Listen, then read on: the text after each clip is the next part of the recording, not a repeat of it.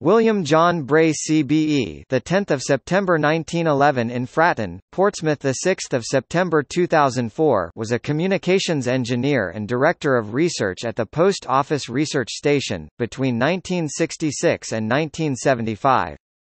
In 1972, he presented the Bernard Price Memorial Lecture in South Africa.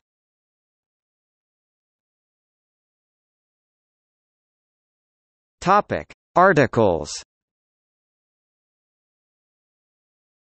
Bray, W. J. and Lowry, W. R. H. 1939. A New Short-Wave Transatlantic Radio Receiver. POEEJ 32 1, 24–31. Bray, W. J. 1948. The Possibilities of Super-High-Frequency Radio and Waveguide Systems for Telecommunications, IPOEE printed paper No. 197, 1948. Booth, C.F. and Bray, W.J. 1949. A Report on Microwave Radio Relay and Waveguide Systems Studied in USA. Report by Experimental and Development Branch of Post Office Engineering Department. Copy held in UK National Archives WA 195 10701. Bray, W.J.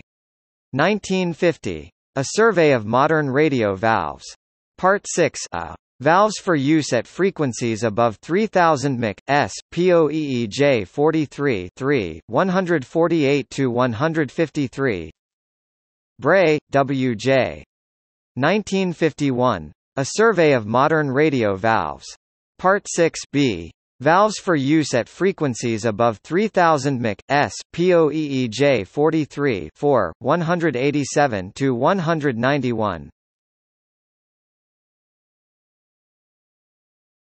Topic: Books. Bray, J. 1995. The Communications Miracle, Telecommunications Pioneers from Morse to the Information Superhighway, Perseus Books, ISBN 0-306-45042-9. Bray, J. 1999.